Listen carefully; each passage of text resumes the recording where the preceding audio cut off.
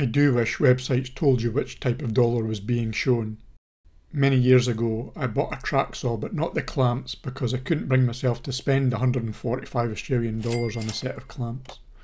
Their use is not mandatory, but they do help in many situations, so I built a set for myself for a fraction of the cost, but they were hard to make and had some drawbacks. In this video, I'll show you how much a 3D printer can save on a single project and make the designs available for you on Etsy for $31. Only kidding, you could have them for free.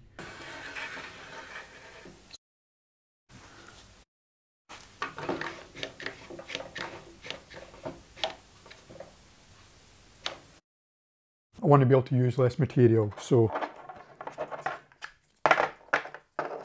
let's see if we can remove that part. The next thing, we want to remove some non-standard parts, so let's see if we can remove these pieces of metal that slid into the track as well. So the starting point, we're going to have these Irwin clamps, standard, no changes to the trigger mechanism. We've still got the hole drilled in the end for a M5 bolt, and let's see what kind of improvements we can make.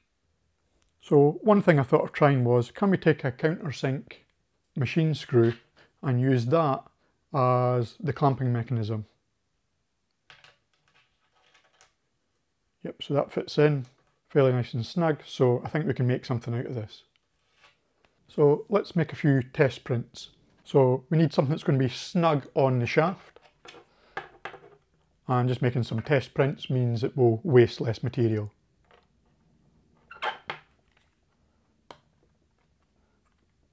So there we've got a nice snug fit. So the design of that one, yeah, looks like it's going to do it. So let's make a larger test block.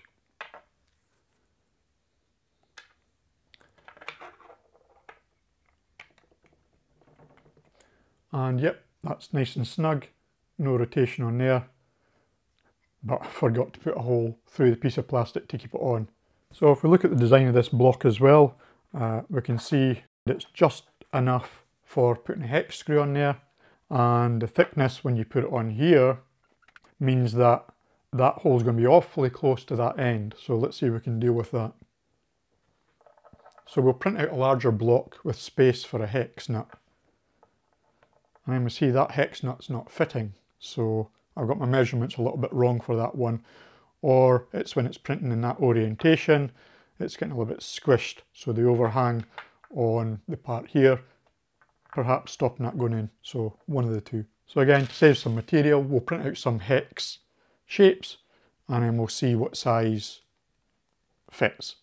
So now we have a hex opening that's large enough for the nut, and not too snug, that's good. And on the other side we have the countersunk. So let's assemble that now. These screws are machine screws, 5 by 20mm long. I've put a bit of lube on those screws so that they go in a little bit easier, hopefully without melting the plastic. That's probably about right.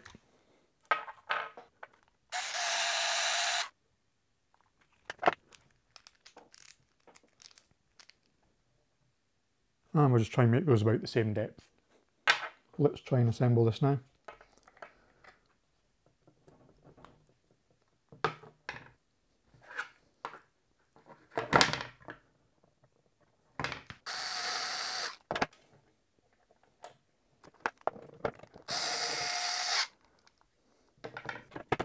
And we'll stick on some washers.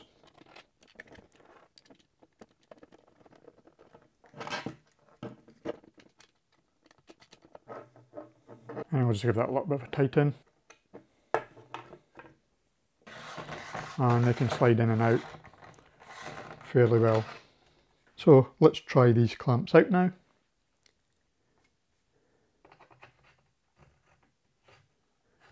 So that slides in nicely. And let's just clamp that up and we'll see how much deflection we get.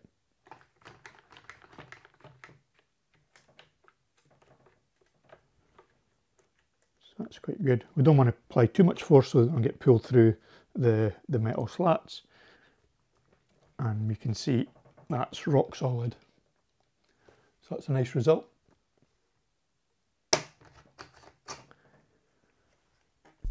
The most expensive part of this project was the donor clamps. They were about 15 Australian dollars, bringing the total for this project to just over $16.